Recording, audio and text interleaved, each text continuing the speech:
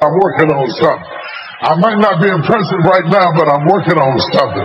I might not have any money right now, but I'm working on something.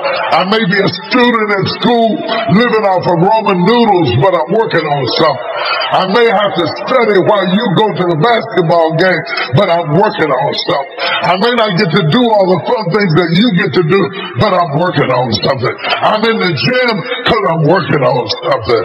I'm on the field running because I'm working on something.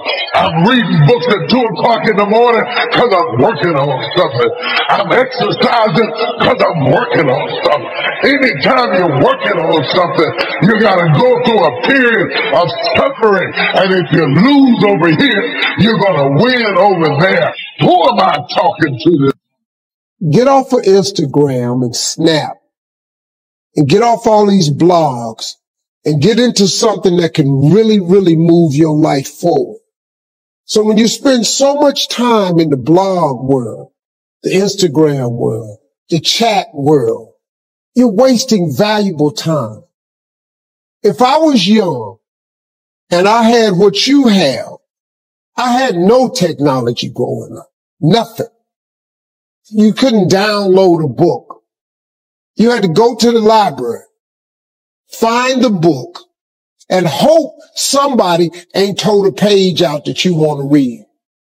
That's what it used to be. Y'all got Google. You can Google anything. You all have stuff at your fingertips that can make you great. But if you could combine your technology with your parents and your grandparents' work ethic, you could be rich, man. But you cannot erase the work ethic part. There is no getting around. Ain't no elevator to the top. You got to take the stairs. The elevator don't go to the top, man. Not in the world of success. Y'all got to start getting gritty, man. I hate it when I see young people wasting their time, wasting all this technology got, just sitting around in this world that's been created for you, that everything is instant. How you rely on technology, and it's a help to you. But young people, you got to get gritty, man. You got to develop some dog in you. You got to understand, you can't Google success. Go Google it. I've seen stuff hopefully you'll never see. And I've seen some things I hope one day you do see. But go Google exposure. It ain't gonna take you nowhere. I've been around the world, man. I have a life of convenience now. But in order to get the life of convenience, you gotta have a very uncomfortable life. You got to get comfortable being uncomfortable. Stop trying to do everything the short way. Stop trying to figure out the easy way. I got news for you, man. It's not happening, young people. You got to get messed up sometime. You got to get dirty. You got to get your feelings hurt. You got to get disappointed. You got to get told no. But at least then, when I see somebody try and I tell them no, I try to at least give them something else. See, I'm not going to hand you a fish sandwich. I'll teach you how to fish. See, most people want it easy. See, easy come, easy what? Easy go. I was hoping that circumstances outside would change. Then here's what I found out. It isn't going to change. So then my question was, if it isn't going to change, how will my life ever change? And here's what my teacher taught me. When you change, everything will change for you. When you get better, everything will get better for you. Work harder on yourself than you do on your job. See if you can find some ways to multiply your value to the market. And he said your income will immediately start to change. You don't have to change the economy. You don't have to change countries. You don't have to change circumstances out there. All you've got to do is look within and see if you can change yourself for the better. And as you change, things will start to change for you. The real problem, which, by the way, no one ever talks about, is that everywhere we look at society, we celebrate victimhood. We are no longer celebrating people who put in the work. We are no longer celebrating people who overcome. Instead, we are celebrating people who have the saddest story, who suffered the most. Well, let me tell you something, guys. You can compete for that your entire life, and nobody's going to bring you a thing except a couple likes and a couple comments that people don't mean. The real winners are still and always will be the people who aren't immune from obstacles, but instead see obstacles as an opportunity to get better. They see this as the path to winning, and they are right. The only people that are going to win are going to be the people who recognize the opportunity to improve when they get punched in the face, which happens to all of us. So if that's you, if you're sitting there at home and you're posting sad story after sad story after sad story, realize that that's all you're ever going to have. And I would suggest that instead of seeing life through the perspective of who's going to be the biggest winner of the losers, start being who's going to be the biggest winner. There's nobility in that. There is nobility in overcoming hardship. There is nobility in overcoming obstacles. There's nobility in creating a story that other people are inspired by.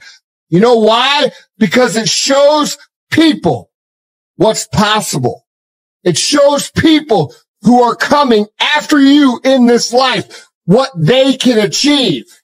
Our obligation to this planet is to make people behind us better.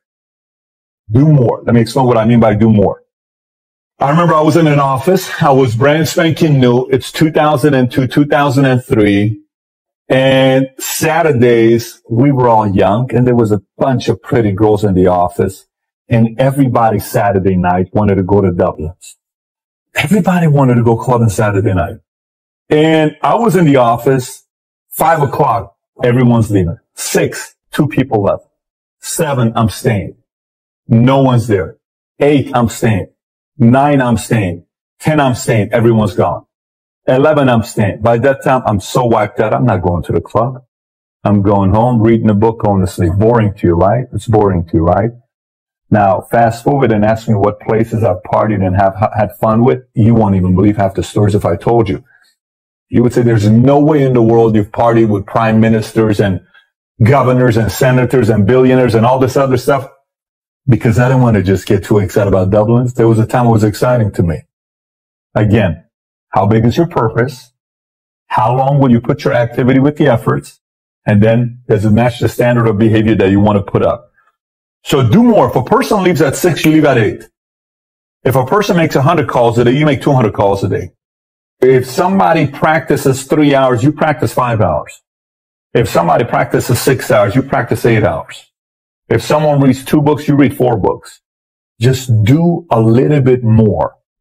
Do a little bit more. Subscribe to the now mentality. Subscribe to the now mentality. We'll call them tomorrow. We'll call them now. Well, what are we going to wait till tomorrow? Call them right now. What are you talking? Let's call them right now. Do it now mentality. Work ethic. There's a part of it. Now. Do it now. Not tomorrow. Now. Now. Okay? Procrastinate tomorrow, next day, 3 hours, 5 hours. Let's do it right now. Don't fall for the work smart only concept. 4-hour work week is work smart. I get it. I respect it. Some people like that. Nothing big has ever been built without working very hard. And I'm talking very hard. Very hard. It's Friday night right now while we're shooting this. Everybody's gone in the office. Everyone's going out to dinner. I just got back from Burbank, California. I got a bunch of other travels that's coming up. We're here right now in the office. Why are we doing this? Well, Pat, how do you find the time to shoot these episodes? You never miss a Tuesday and a Thursday episode of Valuetainment. Because some nights on Friday night, I want to go home and kick it and relax, and I don't. And we shoot these episodes because we're supposed to come to you Tuesdays and Thursdays. And do you realize from the moment we said Tuesdays and Thursdays, we've never, ever done an episode that we've missed on Tuesday or Thursday. Why? Part of commitment. Part of showing up. So when people tell me, but I'm sick, I have this, I have that, then this is not your game yet. Okay? Cut distractions. Very simple. You gotta cut distractions. You're still gonna have some distractions in your life, but you gotta cut the distractions that you can cut. Absolute focus. This is tiring. You gotta train your mind to be focused. It's a muscle. You gotta train your mind to be focused. You can do it. So when people tell me all these rhetoric, I need to take this medicine, I need to take that medicine, stop. You're looking for an out. Stop making excuses that you can't stay focused. Practice it. It's a muscle. Stay focused. Have a to-do list. Work ethic has to do with to-do list. What needs to get done next? Eat right. Work ethic requires energy for you to be able to last a long time, stamina, efficiency, for you to be able to go and you have you're not getting tired by 4 o'clock if you eat right. Cut the fat. Similar to cut the distractions, but cut the fat. There's a lot of fat. It's work you don't need to do. It's work that somebody else can do. It's work that makes you feel excited that you got stuff done. Not necessary. Didn't grow your business. You just want to go home saying you worked hard, but you didn't get nothing done. There are days that you work and you go home and say, what happened today to my business? How did the value of my business increase today? It didn't. But I feel like I worked 10 hours. This one guy told me, I'm at the office every damn day, Patrick. He's screaming in my face. You're telling me I don't work that hard. How the hell can you be at the office 60 hours a week and in a month you only sell 4 of them? You tell me how. Tell me. You're telling me you're working hard. What do you mean you're working hard? You ain't working hard. Just because you're at the office doesn't mean you're working hard. Man, cut the fat. Turn off the Facebook. Turn off Snapchat. You're not focused. You need to cut the fat.